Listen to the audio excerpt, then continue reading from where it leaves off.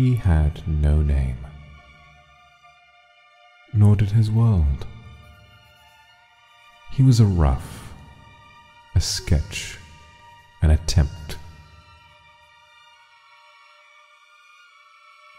A failed one, and so was his world. His creator gave them up again. After trying and trying again, he grew tired of them, again. Before long, drawing had become a chore for his creator. He watched, powerless as he was thrown away, screaming and pleading silently under paper. It was a prison, his unfinished home. Either emotionless or giving up on their fates, his companions were already lost in deep numbness, while he stood in denial. They were now forgotten doodles, unappreciated concept sketches. No matter his attempts to make this blank world a better place, he was the only one who had caught feelings.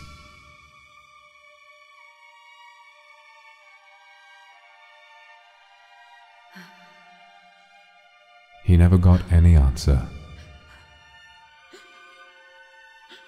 He was alone.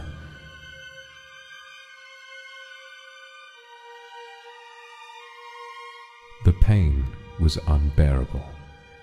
The feeling of loneliness grew on him more and more as the white void consumed him. He was desperate. He called out for help, but nobody came.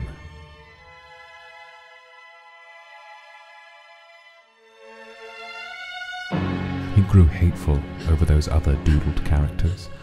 He grew insane, even with the quiet calls of the people who cared. I don't want to be forgotten. I don't want to be left alone. I just want to be someone! And too deep in his sadness,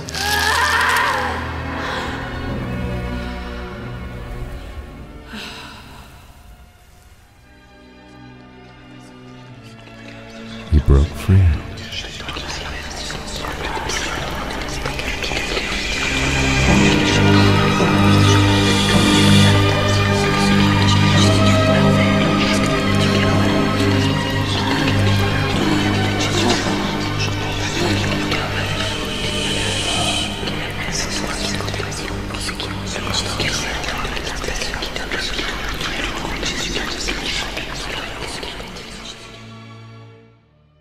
It was like a brand new start, a brand new chance, but he had no memory of his actions. He didn't remember what he'd done, or whomever he was. He was simply here without soul nor purpose. So he sat there and didn't do a thing, and time, if it even existed, went on. What was he supposed to do? Why was he here? What was he?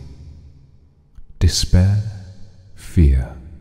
Without soul, without colors, he felt nothing.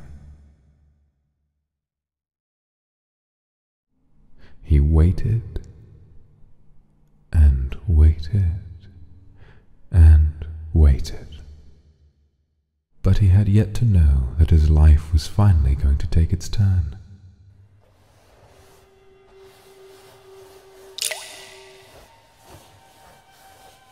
When light finally reached his eyes, he was suddenly flooded with paint. It felt warm, reassuring. No, more than that. It was powerful, light, but overwhelming all at once.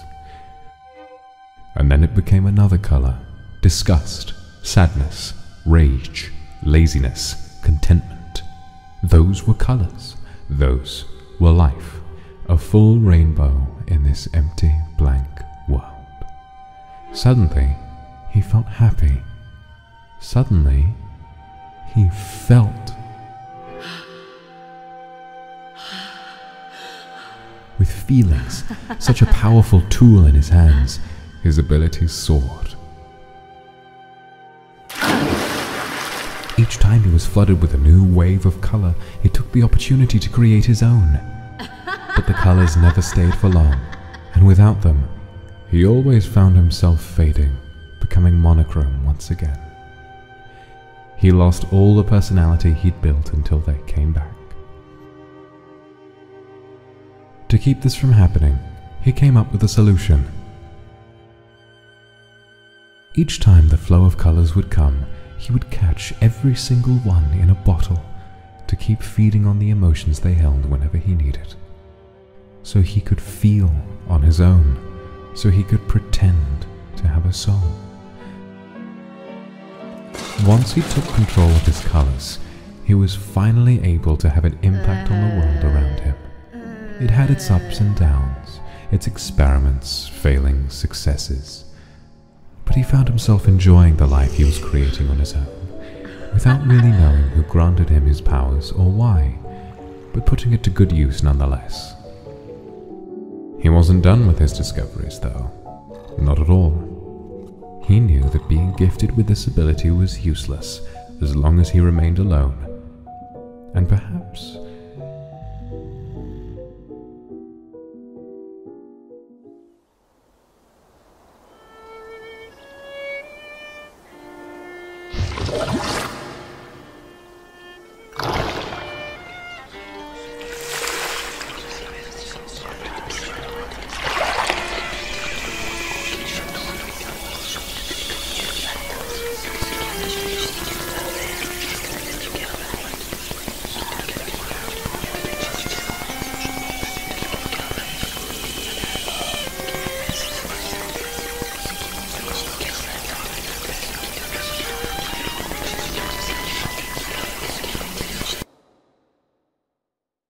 he would have to think bigger, and it seemed as though he was willing to open his eyes a second time.